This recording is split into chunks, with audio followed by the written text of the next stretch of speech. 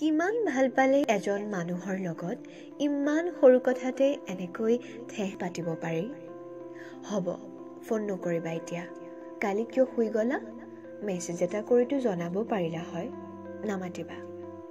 পিছত দকৈ ভাবিলে অনুভৱ হ'ব, এইটোনো কিবা কাৰণ হ'লনে কোনোবা এজনক নমতাৰ? আচৰিত দেই, মোৰ কিবা লাগিছেহে নেকি গাত। পিছত আকৌ একেই চিন। আৰে, তুমি ফোন কৰিবা বুলি ৰৈ আছিলোঁ। সেইফালৰ পৰা ক'ব, তোমাক মেছেজ দিলোঁ, ফোন কৰিলোঁ, তুমি শুই গৈছিলা চাগে। একো ৰিপ্লাই নাপাই শুলা বুলি ভাবি ময়ো শুলোঁ। কথাটো অৱশ্যে সঁচা, বেয়া তেওঁহে পাব লাগে। মোৰহে মুখৰ ফুলন কি চাবা। কিনো বৰ ডাঙৰ কথাটো হ'ল, খোৱা বোৱা খোৱা এইবোৰো কিবা কাৰণ হ'ল নেকি লাগি থকাৰ? পিছত এই সৰু সৰু অভিমানবোৰ ভাবিলে নিজৰে হাঁহি উঠি যায়।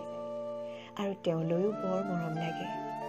ইমান সৰু সৰু অৰ্থহীন ঠেহবোৰ ইমান ধুনীয়াকৈ ভাঙিব জানে। সেইখিনিতে মৰমবোৰ আৰু গভীৰ হয়।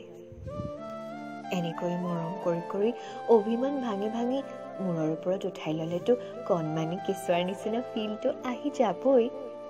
সেয়েহে হয়তো সম্পৰ্কবোৰত ঘৈণীয়েকক মাকৰ দৰে আৰু গিৰিয়েকক দেউতাকৰ দৰে অনুভৱ হয়। আৰু এই অনুভৱ যদি ল'ৰাজনে ছোৱালীজনীৰ পৰা আৰু ছোৱালীজনীয়ে ল'ৰাজনৰ পৰা অনুভৱ কৰিব পাৰিছে, জীৱনত আৰু কি লাগিছে। তেওঁ এই সম্পৰ্কৰ ক্ষেত্ৰত আটাইতকৈ সুখী আৰু ভাগ্যৱান। অভিমানবোৰ আছে বাবেই প্ৰেম আৰু ভালপোৱা আছে। সেয়েহে হয়তো প্ৰেমৰ আন এক নাম অভিমান। আৰু এই অভিমানবোৰ আল ফুলে ধৰি ৰাখিব জনাজনে ভালপোৱাজনকো আজীৱন মৰমেৰে ধৰি ৰাখিব জানে। এনেকৈ আল ফুলে।